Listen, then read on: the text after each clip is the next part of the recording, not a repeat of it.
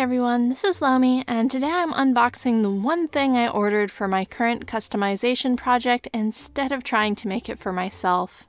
The longer I've been customizing my dolls, the more I'm learning that there are certain places where I'm just better off buying something that's already made instead of trying to do it myself, and one place that is definitely true is with shoes. I placed this order with Alice's Collections at the beginning of the year and ordered not only shoes for my kid version of Vaughn from the Snake's Blood saga, but also for some of my other dolls. Some for a doll who's currently barefoot, some for a doll whose shoes are damaged and need to be replaced, and some for upcoming projects too. You can see what I got are all different sizes, but mostly boots, and I think that's probably normal for what are mostly fantasy book characters.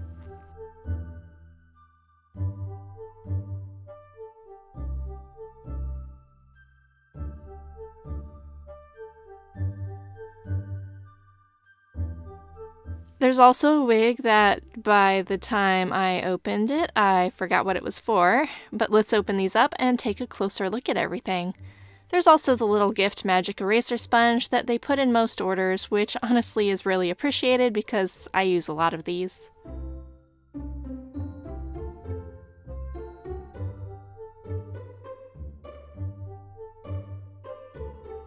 So first things first, I'll be opening these 1/3 boots to try and figure out what happened, because this is actually not what I ordered. Or I guess it is, but these boots came in 2 colors, and I wanted the white ones, because these were meant to be replacements for Laylee's old boots that are falling apart.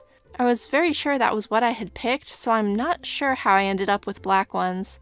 This is actually the first time I've had something not be right in one of my orders with Alice's Collections, so I'll double check with them to see what happened and how this should be resolved. So this is what they should look like versus black. Their customer service is quick, but I also didn't pay a lot for these because they were on sale, so I'll have to decide if whatever options for fixing it is worth it, or if I should just get a white pair sent along with my next order. They're a very nice quality and I like them, and I could probably figure out something that would make them work for what I want, but we'll see.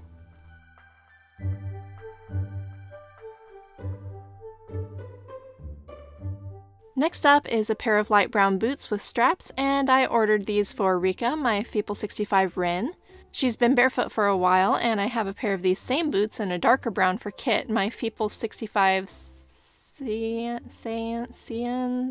Anyway, they fit the Feeple 65 flat feet very nicely, so I knew these would be a great addition to my doll shoe collection because I have 3 Feeple 65 girls and they can all share. The third pair I got is a huge pair of boots meant for 70cm boys, but these will actually be for my Dollshy girl, who is going to eventually become Sarah from the Snake's Blood saga. That doll has huge feet and has proven very hard to get footwear for. I actually bought these knowing I didn't like this studded strap thing across the ankle, but they were the best tall boots I could find that might fit her huge feet.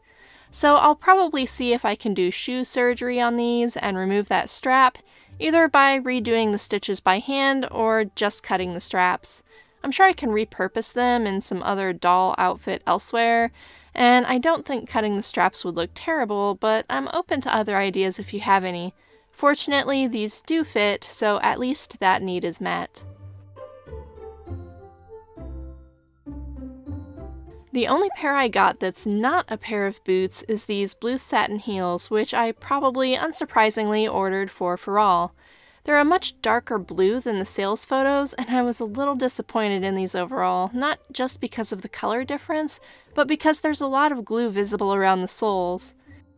I don't think it'll be visible from above, but these were actually the most expensive shoes of everything I ordered that day, so seeing that they're the worst quality of everything was disappointing.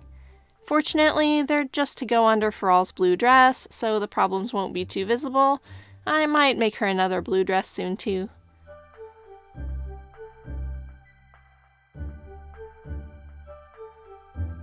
And then, of course, there are the boots that were the main purpose for this whole order. These will be for Kid Vaughn, and I had really wanted brown, but these were only available in black and white.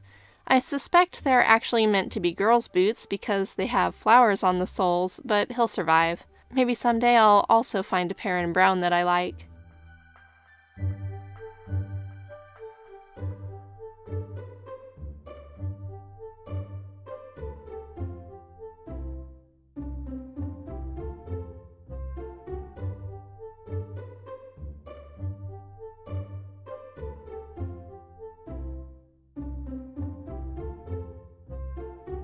Lastly, there was that wig. I know I ordered this for a reason, but I cannot for the life of me remember what it's for when I'm looking at it.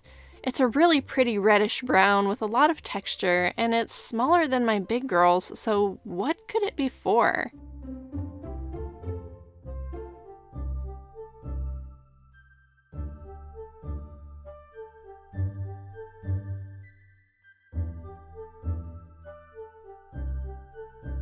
Then I remembered I got that beautiful Dolce Diana head as a gift whenever I bought the bigger Dolce body.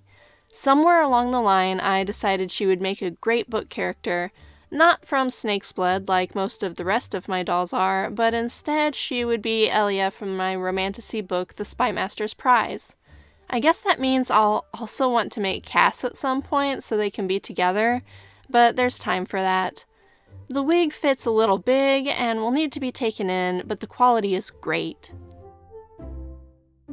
So that's a little sneak preview at some of the other projects I'll be doing soon, now that I'm super close to finishing my kid version of Vaughn. I've got one more thing to make for his outfit, and then I'll be ready to share his final look and start my next big project.